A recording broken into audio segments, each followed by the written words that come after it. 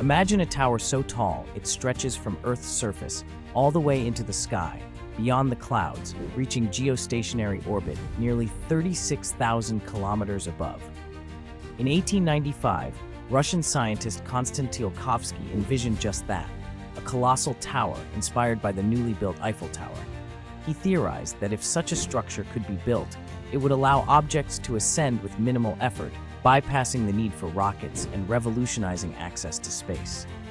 Decades later, this idea evolved into the concept of a space elevator, a cable anchored to Earth and held taut by centrifugal force as the planet spins, with vehicles climbing its length to reach orbit. Yet the dream faces daunting challenges. The cable would need to be made from a material stronger than anything known, capable of withstanding immense tension without breaking. Scientists today experiment with carbon nanotubes and other advanced materials, but a practical space elevator remains elusive. Still, Tsiolkovsky's vision stands as a testament to human ingenuity and ambition, one of history's most daring engineering dreams rooted in the imagination of a 19th-century visionary.